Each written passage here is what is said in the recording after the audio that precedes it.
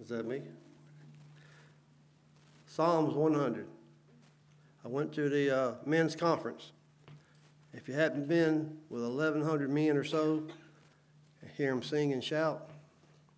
It says, shout for joy to the Lord, all the earth. Worship the Lord with gladness. Come before him with joyful songs. Know that the Lord is God. It is he who made us, and we are his, and we are his people, his sheep, and he is in his pasture.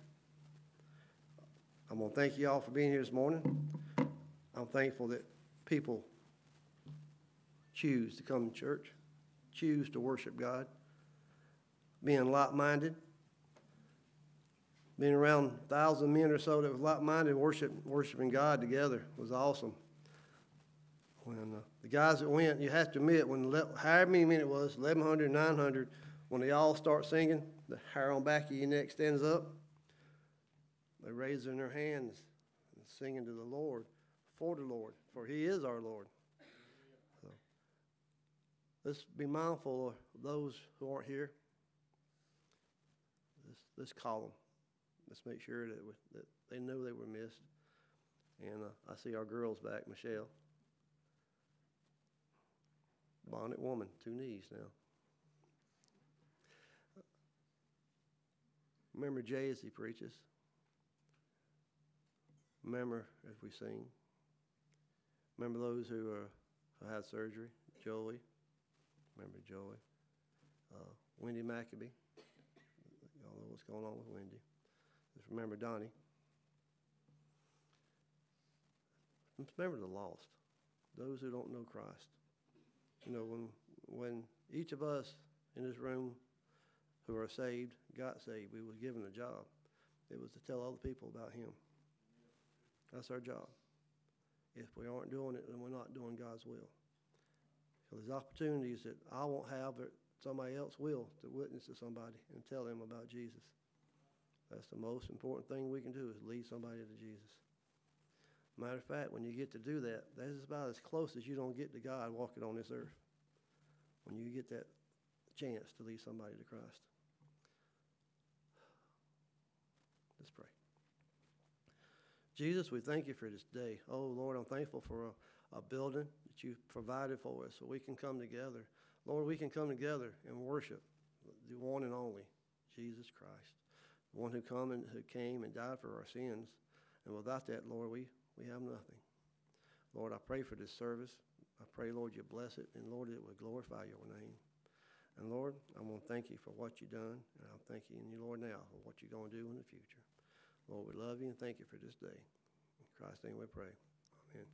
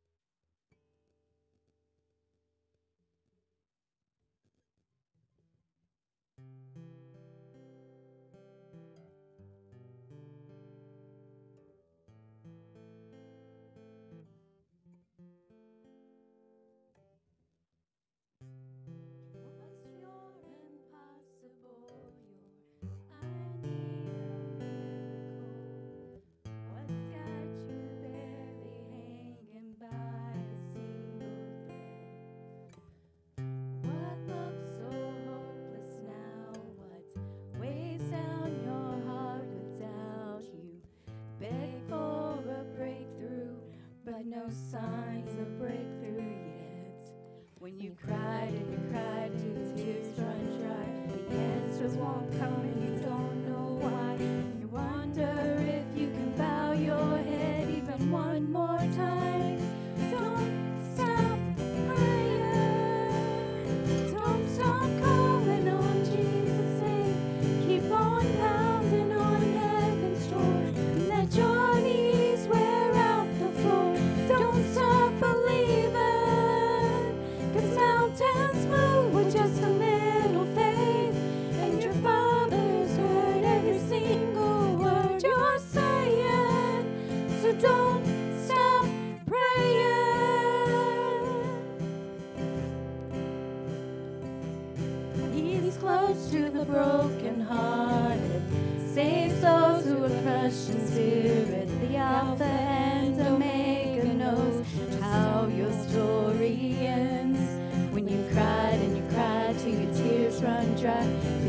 answers won't come and you don't know why, and you wonder if you can bow your head even one more time. Oh, do it one more time. Don't stop praying. Don't stop calling on Jesus' name. Keep on pounding on heaven's door. Let your knees wear out the floor. Don't stop believing, 'cause mountains move with just a little faith, and your Father's heard every single word you're saying. So don't stop praying. Don't stop praying for the prodigal.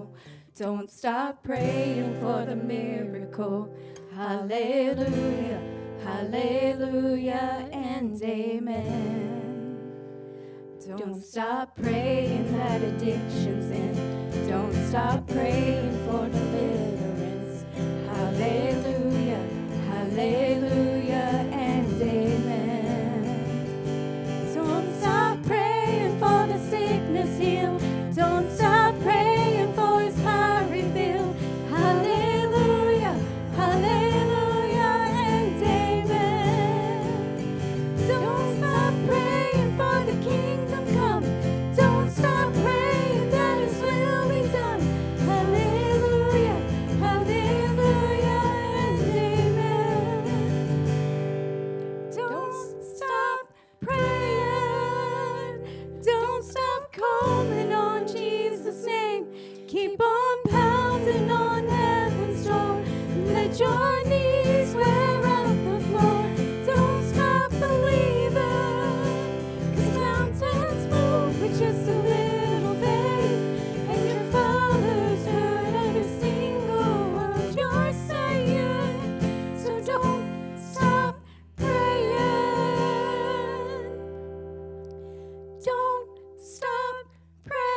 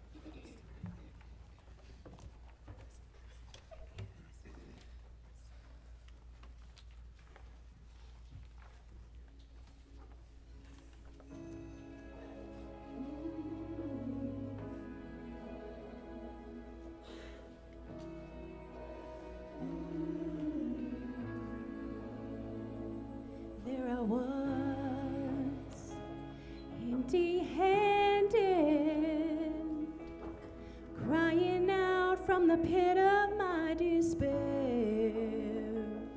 there you were in the shadows, holding out your hand, you met me there. And now where would I be without you? Where would I be, Jesus? You were the voice in the desert, calling me out in the dead of night, fighting my battles for me. You were my rescue story, lifting me up from the ashes, carried my soul from dead to life, bringing me from glory to glory. You are my rescue story. You are, you are, you are my rescue story. You are, you are. You were writing the pages before I had a name, before I needed grace. Singing songs of redemption, 'cause every time I ran away, you were louder than my shame. And now where would I be without you? Where would I be? Oh Jesus, you were the voice in the desert, calling me out in the dead of night, fighting my battles for me. You were my rescue story, lifting me up from the ashes, carrying my soul from dead to life, bringing me from glory to glory. You are my rescue story. Never gave up on me, never gave up on me. You are my testimony. Oh, never gave up on me, never gave up on me. You are my testimony. Oh, never gave up on me, never gave up on me. You are my testimony.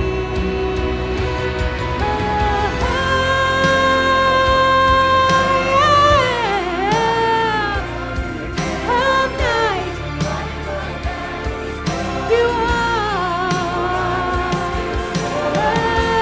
lifting me up from the ashes, bringing me from glory to glory. You are my rescue story. You are, you are, you are my rescue story. You are, you are, you are, you are, you are, you are, you are, you are, you are my rescue story.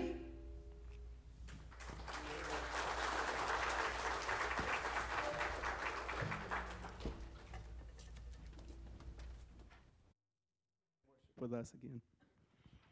My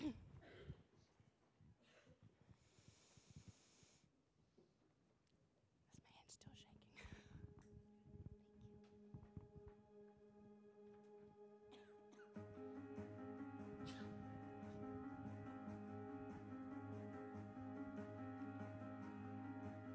Worthy of every song we could ever sing,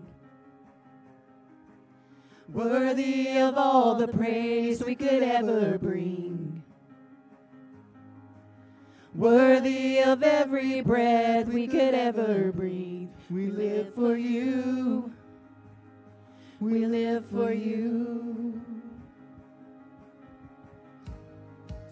Jesus, the name above every other name. Jesus, the only one who could ever save. Worthy of every breath we could ever breathe. We live for you. Oh, we live for you. And holy, there is no one like you. There is none beside you.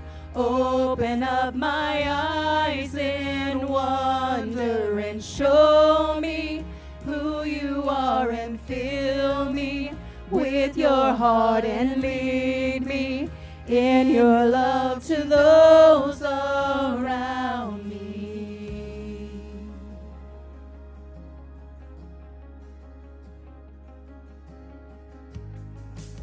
Jesus, the name above every other name.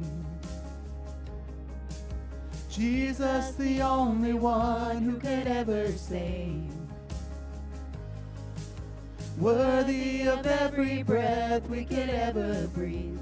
We live for you. Oh, we live for you.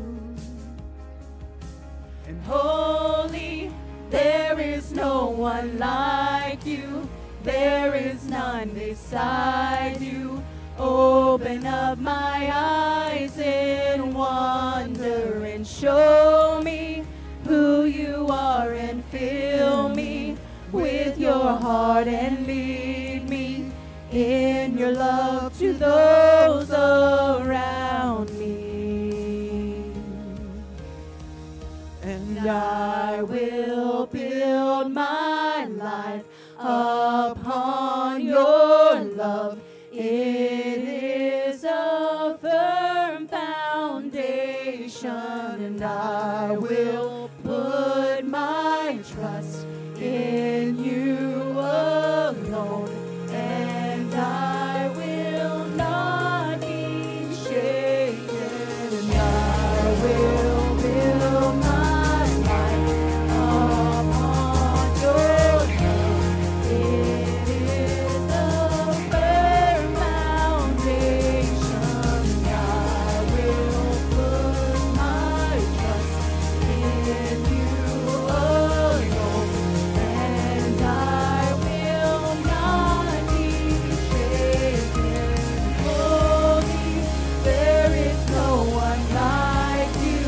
There is none beside you.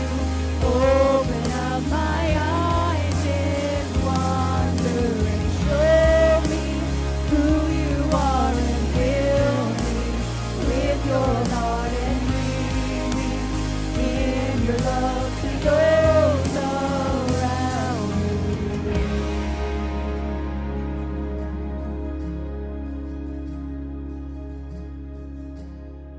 Can we sing that chorus together one more time with just our voices? Holy, there is no one like you. There is none beside you.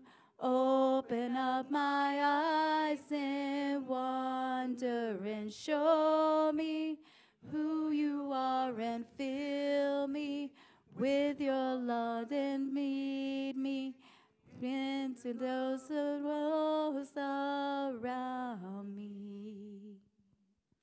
Thank you. You may be seated.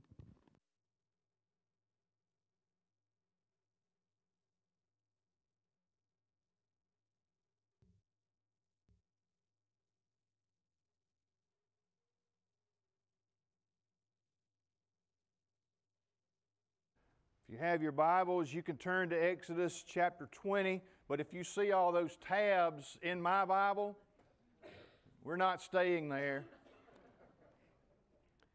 But Exodus chapter 20 will be our launching pad. If you're visiting with us, we're so glad that you are here. We're going through the Ten Commandments, and we're looking at a picture of the heart, because ultimately that's what the Ten Commandments do, is they reveal what our true hearts look like. And so far what we found out is we're missing on all of them. Last week I heard some comments about murder that people had not really thought about before. I can promise you that when you get to this horizontal relationship with our fellow man, that it doesn't get any easier from honoring your parents on to the end. And so thank you for being here today. I was just encouraged yesterday. I'm just repeating what Rick said of the men's conference that we went to. Challenged as a pastor, challenged as a man. And I know that those who were there all received the same things. all I can do is just tell you to buckle up your pew belts, because I'm ready to preach now, because I've been challenged by those other pastors. But today we're going to be looking at keeping your vows. Just as a disclaimer, our topic today is sensitive. When you address the sanctity of marriage and the God-intended design for intimacy, it creates awkward moments, especially for parents of younger children. And so as your pastor, I'm giving you a heads up in case questions surface this afternoon.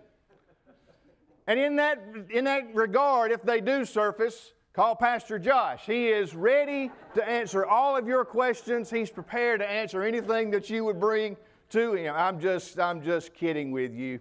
By the way, parents, you cannot slip away to children's church with your children either to avoid this topic. In fact, nothing that we talk about today is going to shock or embarrass God. He doesn't have a problem with any of it because, well, it was His idea. 5 words in Exodus chapter 20, verse 14. You shall not commit adultery. You shall not commit adultery. You say, well, let's close it up. Let's go home. We're good with this. We know exactly what you're saying. In Mark chapter 8, verse 38, Jesus described the time in which He was on earth as a wicked and adulterous generation. Jesus said that about His generation. Wow. If that was true then, what could we accurately call our generation today? So I'm afraid that historians looking back on our present culture would conclude that we are numbly obsessed by wickedness and all forms of sexual immorality. Consider how many lives have been devastated by the breaking of this commandment. I'm sure that each of us knows one, if not more, who has fallen into this sin. Given the very permissive views towards sex today, one statistic predicted, and this is America-wide, and I think it's low, 50% of all married men have had an extramarital affair. And 41% of married women have been unfaithful. Even among Christians, there was a poll of 1,000 subscribers to the generally Christian magazine, Christianity Today. They did a random sampling of 1,000 subscribers, and they asked them if they had ever committed adultery or acted inappropriately. 45% said that they had acted inappropriately. 23% confessed to committing adultery. The sin of adultery is painful. It wrecks homes, it destroys lives, it harms children, and it ruins reputations. This command is not just for those who are married. It is also for those who are single, for those who are divorced, for those who are widowed, for those who are a widower. It is for our teenagers as well as our senior adults. Even among pastors, I've never heard one ever say, I'm glad this happened. I've never known a Christian so broken over their sin who didn't with 1 ounce of their being wish that it hadn't occurred.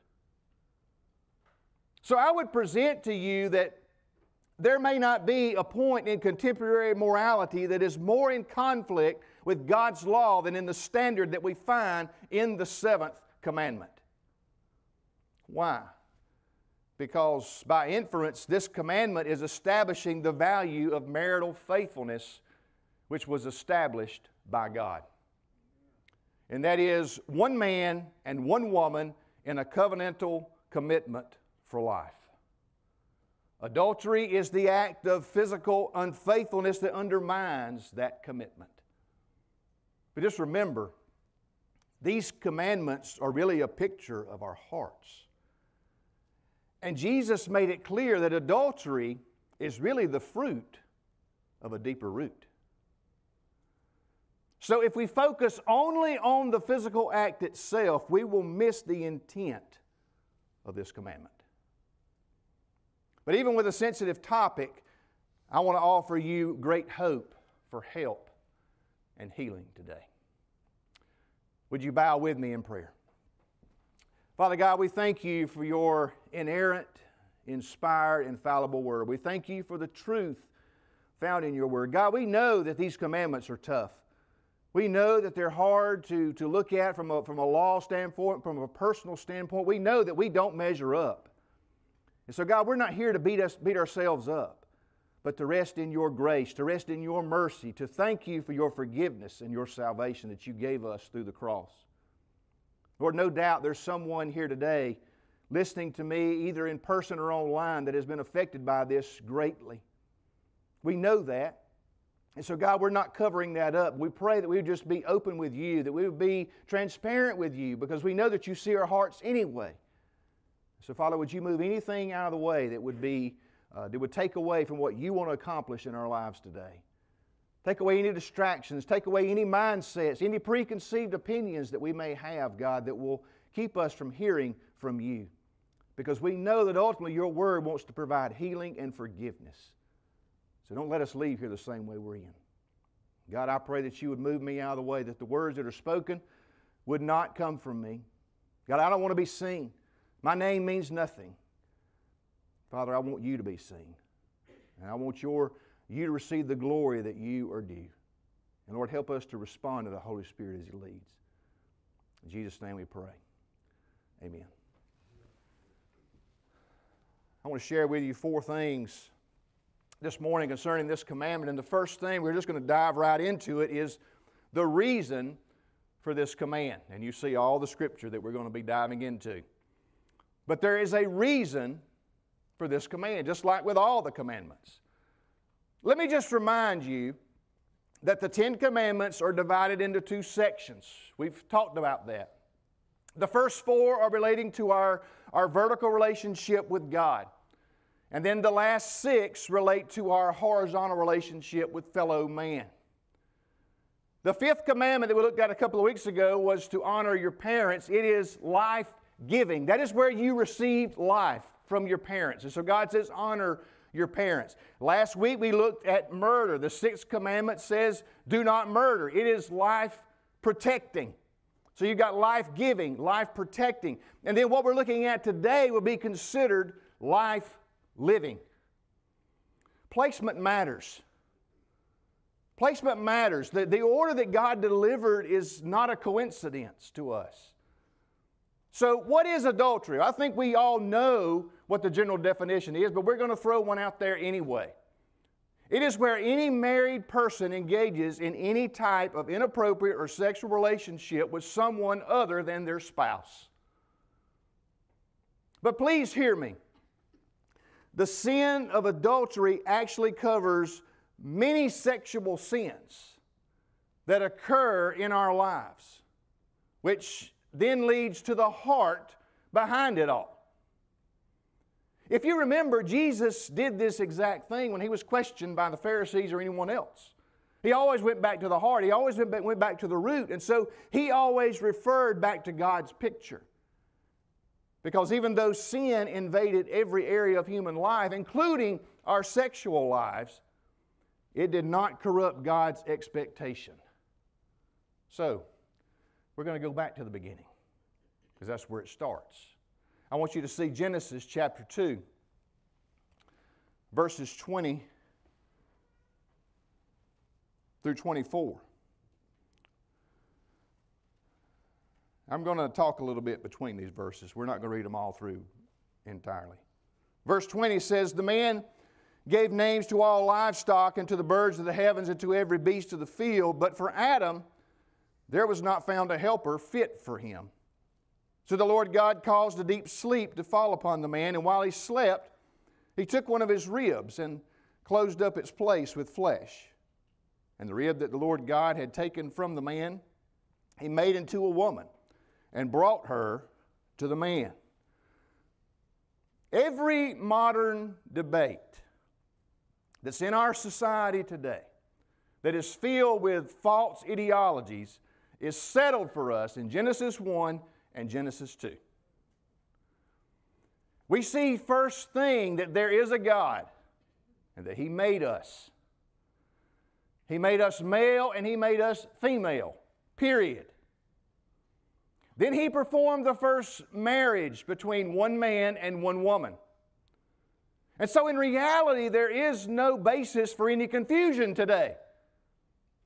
But when there is confusion about the covenant of marriage, there will be confusion around the covenant of salvation. You can mark it down. It's all very theological. If you try to put circles around who makes up the marriage covenant, then you will start putting circles around God's right for redemption and forgiveness. I want you to notice verse 23. Then the man said, "This at last is bone of my bones and flesh of my flesh. She shall be called woman, because she was taken out of man." I smile every time I see this because my mind goes in different directions. But can you just imagine Adam taking him a nap and then waking up to find the woman? That's exactly what takes place. Adam wakes up from his slumber and he says, "Whoa, man." That's not far from the Hebrew, by the way. That's just the best rendering that we can get there. I've been looking at aardvarks and hippos all day long. God, this is what I'm talking about. Thank you. And so Adam understands that. Now notice verse 24. Here comes the marriage. "Therefore a man shall leave his father and his mother and hold fast to his wife, and they shall become one flesh." See, this is a reminder to parents. They don't stop being your children, but they become one flesh with each other, not with the parents. When God joins them as one flesh, this is referring to His design for intercourse. And sexual intimacy is a gift to the husband and to the wife. It is to provide procreation, to provide pleasure and intimacy. But the number one reason that God gifted and gave the idea of sex is to strengthen a marriage relationship. That is the number one reason. And so sexual intimacy is only for the covenant relationship of marriage. This is precisely why God only views heterosexual marriage as legitimate. Now, I know that many would say, yeah, that's Old Testament. No, it permeates Scripture. It's all throughout Scripture. As a matter of fact, let me show you in Matthew chapter 19. Matthew chapter 19, verses 5 and 6, Jesus says this, "Therefore a man shall leave his father and his mother and hold fast to his wife, and the two shall become" what? One flesh. Verse 6, "So they are no longer two, but one flesh. What therefore God has joined together, let not man separate." This is Jesus speaking here. And so he is quoting Genesis because, well, he wrote it through the power of the Holy Spirit, which proves that the original standard doesn't change. Now let's fast forward to Ephesians 5. Ephesians 5 verse 31. Paul is speaking to wives and husbands, and in verse 31 he says the same thing. "Therefore a man shall leave his father and his mother and hold fast to his wife, and the two shall become one flesh." So God's design for marriage is consistent throughout Scripture, but also His prohibition for sexual immorality. I want you to see Matthew chapter 5, verses 27 and 28. "You've heard that it was said, 'You shall not commit adultery.' But I say to you that everyone who looks at a woman with lustful intent has already committed adultery with her in his heart." So as we saw last week, this is Jesus raising the bar from the control of your body to the purity of the heart behind it. We're going to look at this a little bit more in just a few minutes, but I want to show you one more verse in Hebrews chapter 13. Hebrews chapter 13, verse 4. The author says, "Let marriage be held in honor among all, and let the marriage bed be undefiled, for God will judge the sexually immoral and the adulterous." Listen, even though sin has polluted creation, the designer's expectation and holiness has not changed. This is God's will. But I also understand that this isn't the reality in many of our lives. It is God's will that you are born, that you grow up, that you express yourself fully and sexually to your spouse inside of your marriage and to no one else until death separates you.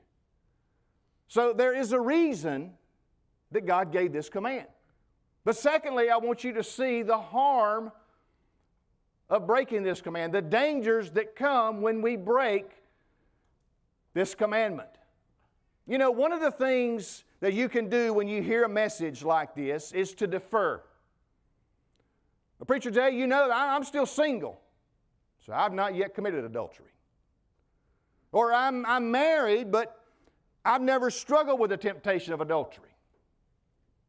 Or I've been married for 30, 40, or 50 years, and those types of struggles have long since passed me. Let me tell you something. You may be strong, but you're not stronger than Satan. When you stick your chest out and you say, "That doesn't apply to me," "I've never done that," you've just offered him a free shot. You're asking for a free shot. Can I remind you of what Jesus said in Matthew 5, verse 28? "But I say to you that everyone who looks at a woman with lustful intent has already committed adultery with her."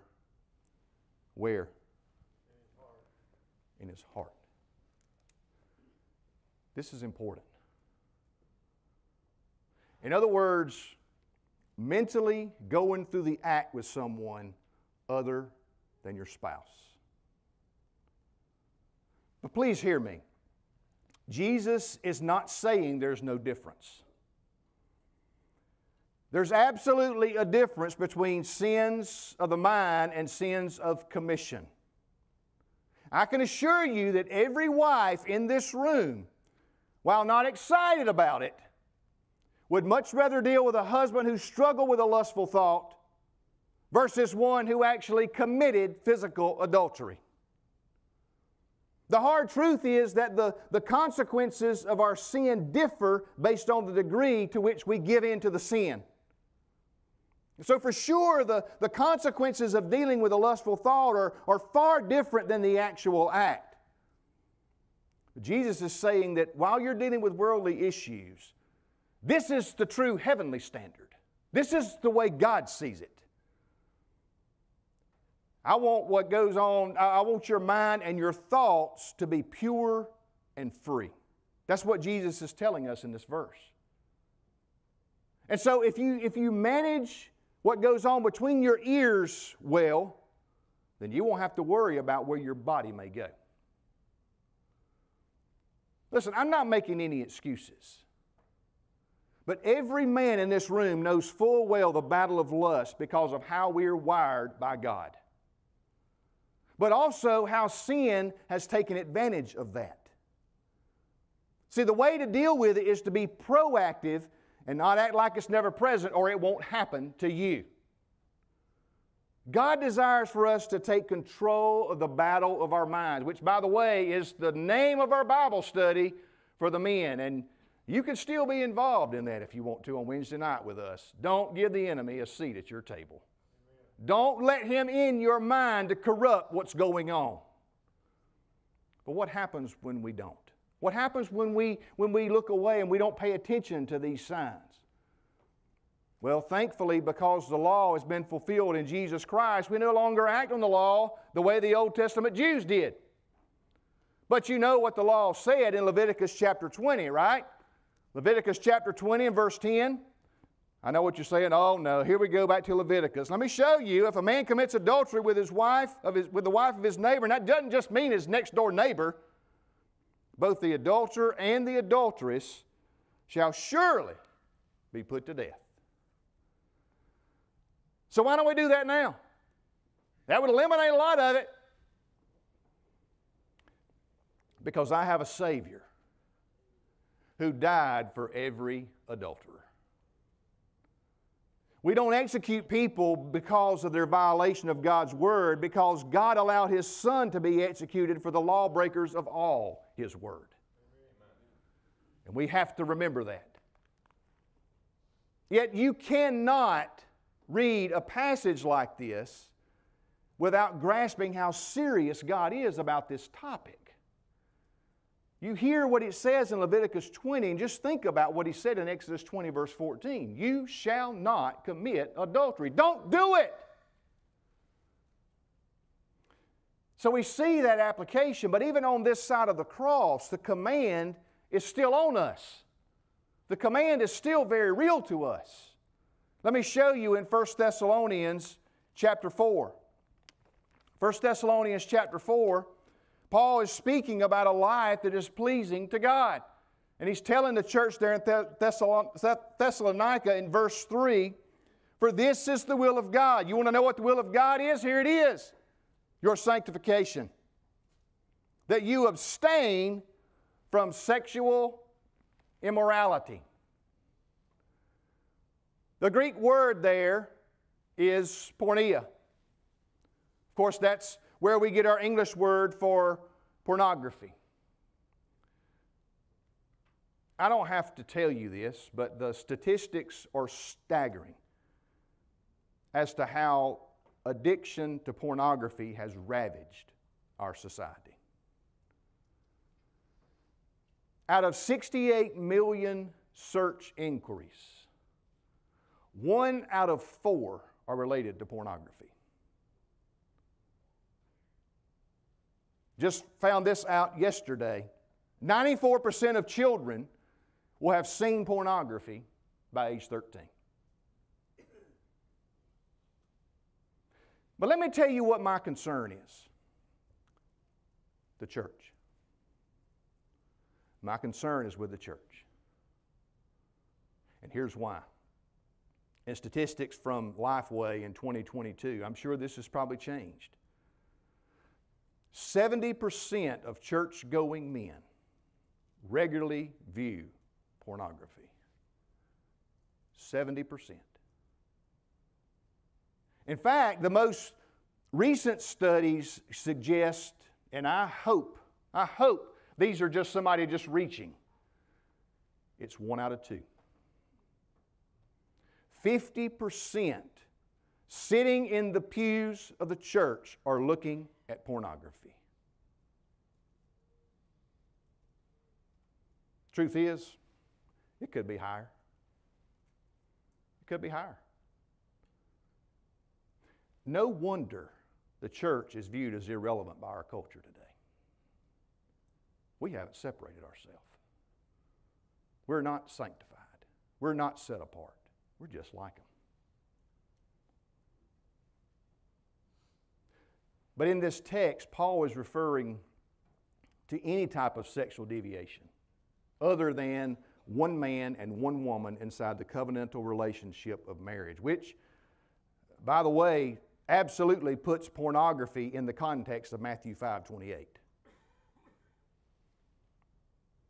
I know that's countercultural today, but listen, don't forget that our opinion of what we think is kosher does not change God's. You say, well, what if we really love each other? What if we truly love each other? Porneia. Jay, what if we're engaged? Porneia. You may have signed the contract on the house, but you haven't closed on it yet. And I know what some would say, because it's not mentioned precisely right there. What about homosexuality? Jesus doesn't even mention that. Oh, yes, He did. Oh, yes, He did. 11 times in the New Testament, He affirms the Old Testament standard of blessed sexual intimacy. By the way, He's God. Don't forget that He doesn't change the standard. He actually raised the bar on the standard. So He absolutely says that. And what Jesus says is it's one man and one woman in marriage. Hey, don't shoot the messenger, take it up with the message. I'm not telling you something that God's Word doesn't say. Any sexual deviation outside God's holy standard is porneia. It is sexual immorality. Doesn't matter. You can call it what you want to. It doesn't change it. Any of it. Now let me show you what he goes on to say in verses 4 and 5 of 1 Thessalonians chapter 4. For this is the will of God, your sanctification, that you abstain from sexual immorality, that each one of you know how to control his own body in holiness and honor. Watch this. Not in the passion of lust, like the Gentiles who do not know God. Those words by Paul right there are interesting. Who do not know God. I just told you last week, and I've told you before, and I'm going to continue to repeat this, that it does not shock me when lost people act lost. That's what they do. But it is very shocking for a person to call themselves a Christian and blend in with the lost world. And that's what we've done as a church. That's what we've done as a people. We just blend in. We just chameleonize, if that's even a word. We chameleonize ourselves with them. We're just one of them. So we're not criticized. And Paul is saying that what should set our sexual ethics apart is not just about morality, it's our spirituality. It's what we have through Jesus Christ. We should be different. Can I just give you my PSA? I'm going to do it anyway. It cannot be undone. If you break this commandment, it cannot be undone. I didn't say it couldn't be forgiven. I did not say that. I said it cannot be undone. If you are here this morning and you have never committed adultery, but you are married and your marriage is in trouble and you are struggling, you know that the door of opportunity to act in an inappropriate way is there. Brother, sister, do not do it. It will destroy your life. I'm reminded of David. He was a man after God's own heart. That's what the Bible tells us. He was a man after God's own heart. And think about how far he fell. I've never spoken with a man who committed adultery who said, you know what, I always thought I would. No. What do they say? I never thought I'd be telling you this. I never thought I would be in this position saying this to you. Folks, it is so crucial that you maintain a sober, sincere fear of the consequences and the harm of violating this commandment. So there's a reason for this command. There's a harm. There's a danger in breaking this command. But I want to give you some help and I want to give you some healing because that's what I want to focus on most today. Let's talk about some help for avoiding adultery. Let's put up some safeguards. Let's put some practical safeguards in place to help keep this from happening. You see, every individual in this room has to think about how you're going to guard your life from sexual sin, specifically adultery, because that's what we're talking about today. I'm going to give you 2 words. You can remember 2 words. It's not a sentence, it's 2 words. Chase, flee. Chase, flee. Now, they're 2 different words, right? They mean 2 different things. Right? Okay, some of you are not sure about that. You think it's a trick question from the pastor every time. I promise you it's not a trick question. Do you remember tackle the man with the ball? Anybody ever get caught up playing that in school? I don't know what it was around here, but where I grew up, it was destroy the man with the ball. It wasn't just tackle the man with the ball. And so because of this, it was a lot more fun for me to chase people instead of fleeing from people. So how does this apply to us? Let's think about the word chase. What should we be chasing? proactively pursue Jesus. Chase after Jesus. Men, because I've been around 900 men over this weekend, chase your wife. Chase your children and their hearts. Chase serving in the church. Chase lost people. That's what you go after. That's what you pursue. You don't have to have a lot of energy or money to do these things. I can promise you, if you spend your energy and your money chasing your Savior, your wife, your children, your lost friends, your neighbors, the mission and vision of the church, you won't have time to chase another woman. And this is why David got into trouble. This is precisely why. He didn't go off into war as was his job as the king. So often when people deal with sexual sin, they think of everything that you're not supposed to do. I'm telling you what to do. Live your life to the fullest about the things of God. But here's the deal. That doesn't make you immune. If you do all those things, if you check that list, that doesn't make you immune. But it does lower the probability and the opportunity. So that's chasing. What about the fleeing? Growing up, we would say, get out of Dodge. Get out of Dodge. Run. Well, what do we need to flee from? Well, in 1 Corinthians 6, verse 18, Paul reminds us to flee from any hint of sexual immorality. Even the thought of it, even the hint of it. Do you know why Paul said this? Because I can't stand near sexual immorality and not be drawn to it. We're not nearly as strong as what others may think. And sex is extraordinarily powerful. So run from it. Flee it.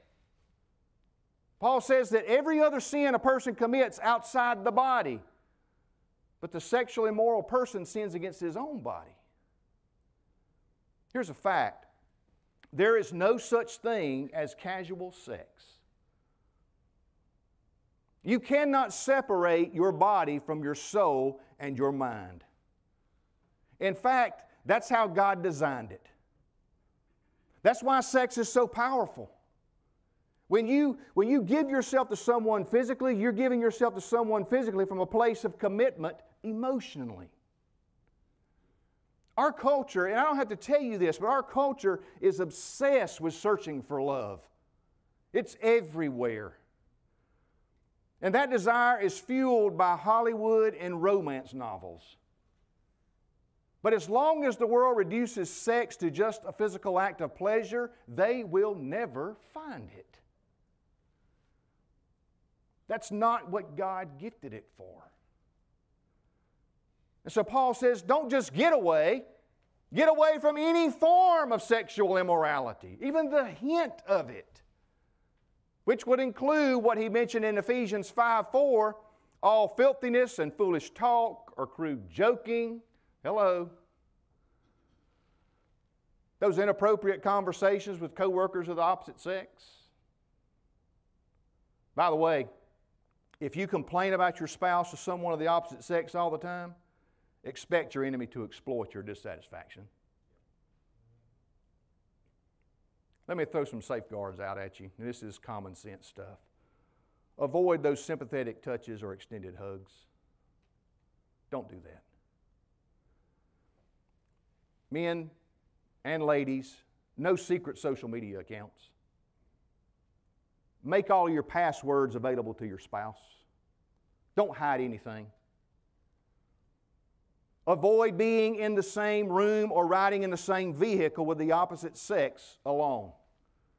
I can assure you, I can tell you from a pastoral standpoint, if you call me and want to come and talk to me and you're a female, my door is going to be open. It's not going to be a closed meeting. As a matter of fact, my secretary knows that she's going to keep her door open as well. And I usually call my wife and say, I'm having this meeting. So it's just good practice. Don't put yourself in that position. Even if it's innocent, don't put yourself in that position. Avoid the social meetings or even meals, even if they're business essential. Avoid being with someone of the opposite sex like that. Avoid the extended text with any kind of emotional content in the text, and talk to them in person. Don't do it through text. But here's the thing, even when you try to do what's right, Satan is still at work. He's still working. You say, well, Jay, how do you know that? Think about Joseph in Genesis chapter 39. Potiphar's wife chased after Joseph. Scripture makes it clear that he was good to look at for her. But he equated adultery as a sin not only against his own body and a sin against Potiphar, but it was a sin against God. But Mrs. Potiphar became insistent.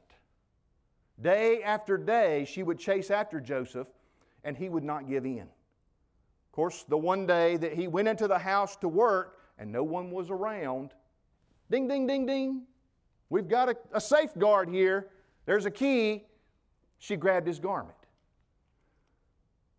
He was a strong guy, and so he left his garment there. He broke it. He tore, however, whatever it looked like, and he fled. Let me ask you, did Joseph run because he was strong? Did he run because he was strong? No.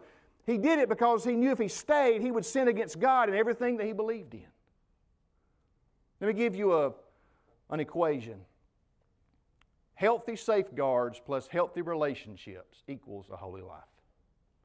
If you can put this into practice, you can put safeguards around committing adultery. Healthy safeguards and healthy relationships equals holy life. Men or women, you need safeguards and you need accountability partners who will speak truth in love to protect you against marital unfaithfulness. Amen. You need those people who will talk to you. But then finally, and we're going to hurry, let me give you some healing for the pain of adultery. We want to talk about that.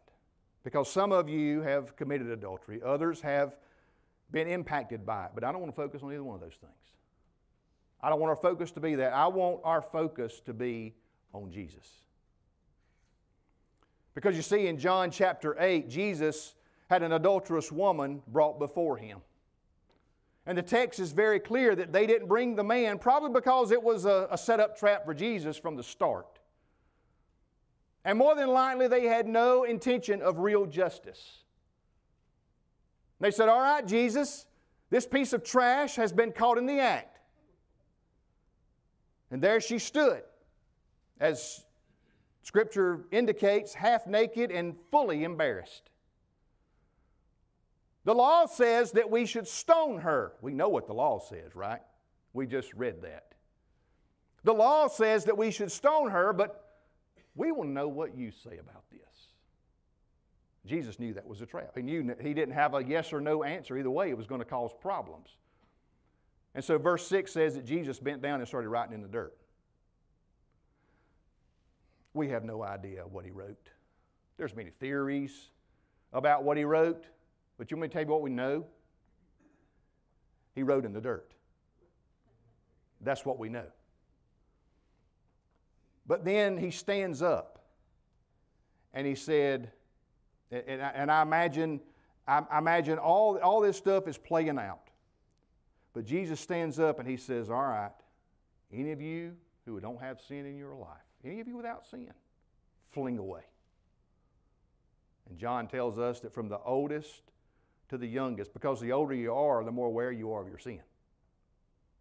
They started dropping their stones. And they walked away. Can you imagine the sound that she heard?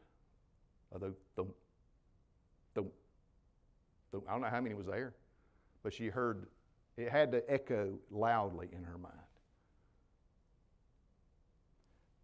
The only one left was Jesus and the woman.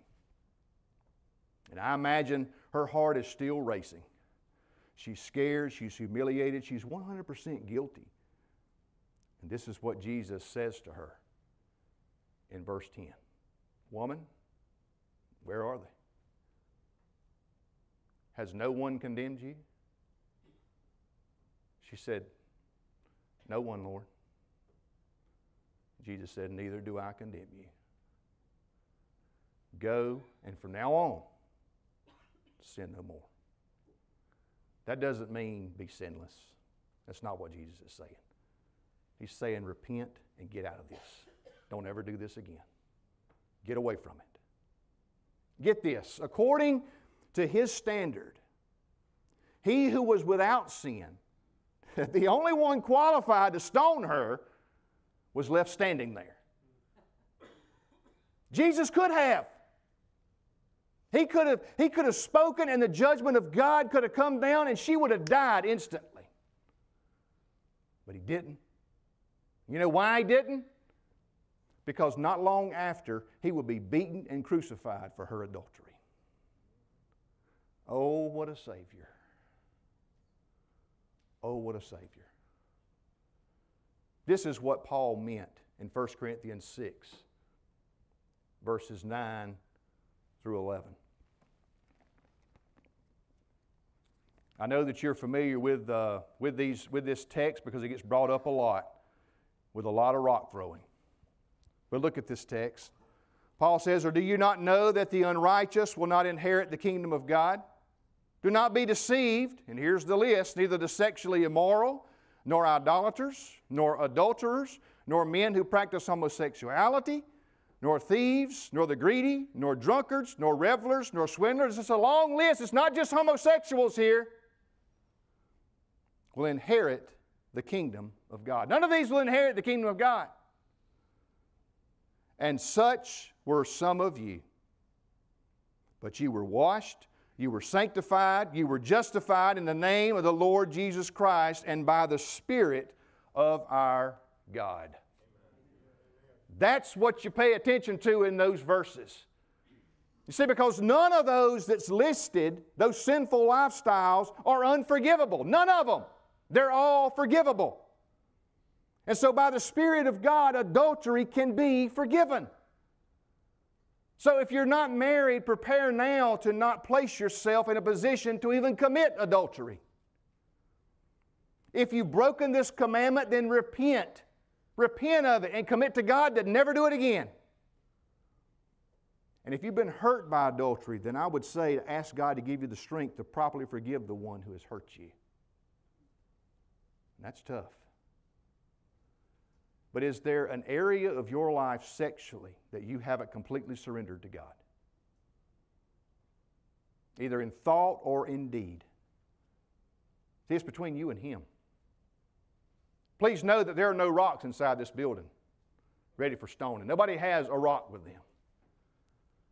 We have nothing to offer but redemption through Jesus Christ. But you've got to take that first step.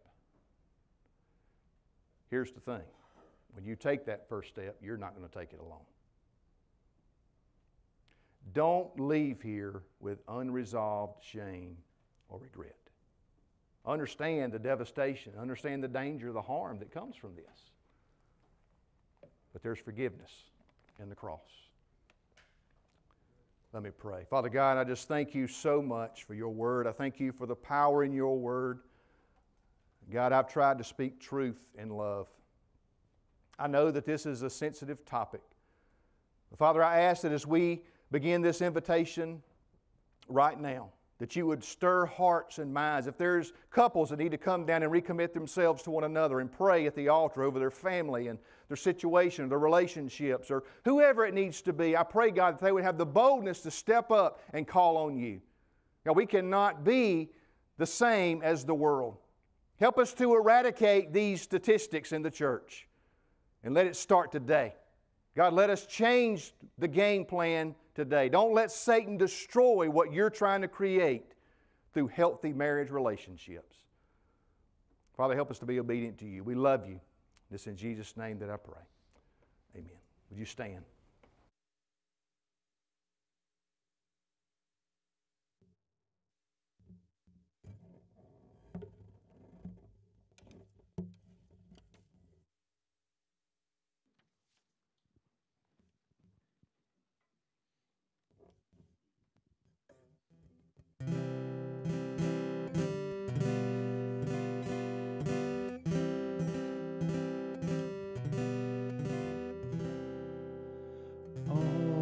To Jesus I surrender, all to Him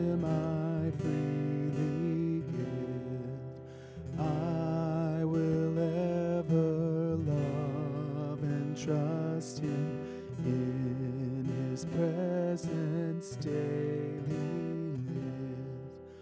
I surrender all. I surrender all to Thee, my blessed Savior.